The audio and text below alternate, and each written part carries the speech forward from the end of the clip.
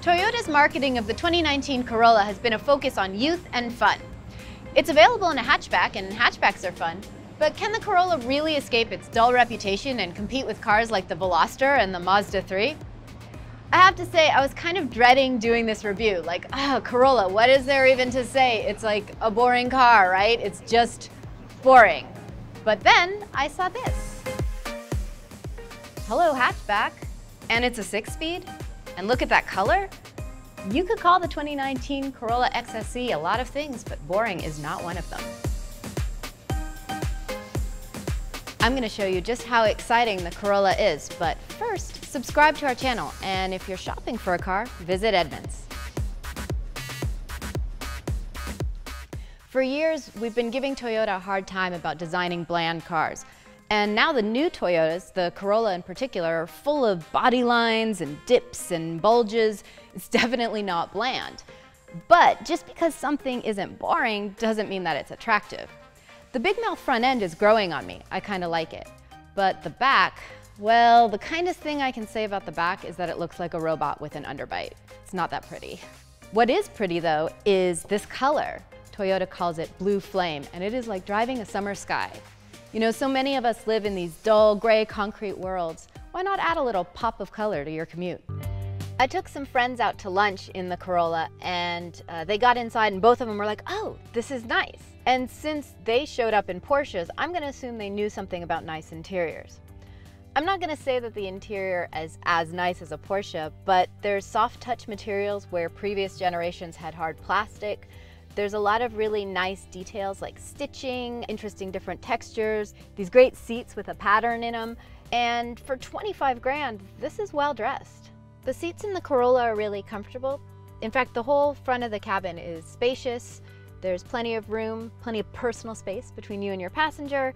The seats are just bolstered enough to be comfortable if you're going around a corner, but they're not real tight fitting like a race seat. And the seats go up far enough that I can put the clutch in without ramming my knee into the dash. And I still have plenty of space, it's super comfortable. It really makes this car a joy to drive. While there's plenty of room for people in the front of the Corolla, there's not a whole lot of room for stuff. The cup holders are small, there's only one little pocket for a phone, and it's kind of inconveniently out of the way.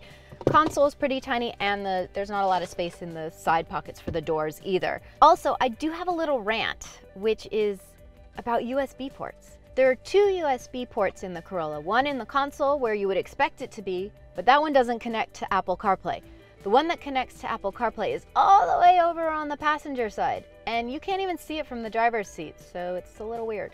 It's only going to be a problem once when you first get the car, but it would have been nice if they'd made it a bright color or just a little bit more obvious. This is not a problem for you if you use Android Auto, because Toyota doesn't support Android Auto. Although there are rumors they might in the future. Anyway, rant over. Oh no, wait, I have another rant. The 8-inch touchscreen display for the infotainment is fine. I mean, it's well placed, it doesn't get all glary, but the actual infotainment system for Toyota is like, what are they thinking? None of it really makes sense. It takes like so many clicks to get anything done. For example, if you want to just adjust the volume for the navigation directions, in most cars, you can do that with the volume knob. Like, you just do it when a direction is being spoken and it doesn't change your music or anything like that. But in the Corolla, you've got to go to, it's menu, setup, voice volume, and then you can click it up and down. That's like 4 or 5 clicks to adjust something that you might need to adjust while you are driving. For a car that won't even let you release the parking brake unless you have a foot on the brake, I was sort of surprised they made it that complicated. Toyota's safety suite all comes standard, so you get things like pedestrian detection and lane departure assist, backup camera, bunch of airbags, everything you need. Here's what you get in the back seat of the Corolla. You have a very comfortable seat, enough legroom for a night out on the town, although you might not want to live in the back seat, especially if you're tall. I think you might run out of headroom. You've got an armrest, cup holders, there's another cup holder in the door, a little slot for putting phones or change or very, very small pets. Here's what you don't have, a USB port. I guess you can use the one in the console since you can't use that to use Apple CarPlay in the front. I would not use it for 5 people unless you were in an emergency, because this middle seat is really tight. The new Corolla hatch is wider, lower, and shorter than the previous one, and that mostly affects cargo space. There's 17.8 cubic feet back here, and that's a lot less than the competition. The Civic hatch has 22 cubic feet, and even the Veloster, which is small, has 19.9. Do you want to see a magic trick? I'm going to take this perfectly adequate commuter car Corolla and make it super fun. Ready? Ta-da! It's a stick. When people say that driving a stick is more fun than an automatic, like, that is absolutely the case. That's why it's so exciting to see a stick shift available in a car at a very low price point. If you used to own a stick shift and you haven't in a long time because you just didn't feel like there was a sensible daily driver car that offered one, right here, guys. And if you've always sort of wanted to drive a stick, but you've been intimidated by it, or you know, it just seems too scary, this is the easiest manual car I've ever driven. I've been driving this car all week long. I'm not kidding. I've put about 600 miles on it in 1 week. A lot of traffic, a lot of hills, all the things that somebody who's new to driving a manual might be intimidated by, and not one time have I wished that it was the automatic transmission. Not once. I'm gonna say that the most intimidating thing about driving a stick is, what do you do when you're on a hill? Because you stop, and then if you let off the brake, you're gonna roll backwards. Oh my God, what if there's somebody behind you? Well, modern stick shift cars are great because, first of all, it automatically has a hill assist. So there's a moment where you can let off the gas and it'll hold it for you. Like, I was off the brake for about a second before we started rolling back. But let's say you need more than that. Like, a second isn't enough time. Well, we've got a hold button and it'll hold the brakes indefinitely. I am not on the brakes right now. I'm on the clutch, not on the brakes, not on the gas. And then we're ready to go. It automatically releases and we're moving. Where was this when I was learning to drive stick? It's stuff like this that makes this car such a perfect city runabout car, because everything that would have made you not want it as a daily driver or not want a stick shift as a daily driver before, irrelevant. They have solved all of your problems. If you just write out the specs for this car, it doesn't seem very impressive. It's a 2-liter 4-cylinder, it's not turbocharged, it's naturally aspirated, and it only makes 168 horsepower, which isn't very much compared to the competition. Both the Civic Si and the Veloster have quite a bit more. But everything in the Corolla is so perfectly balanced that it makes it a lot of fun even if it isn't super fast.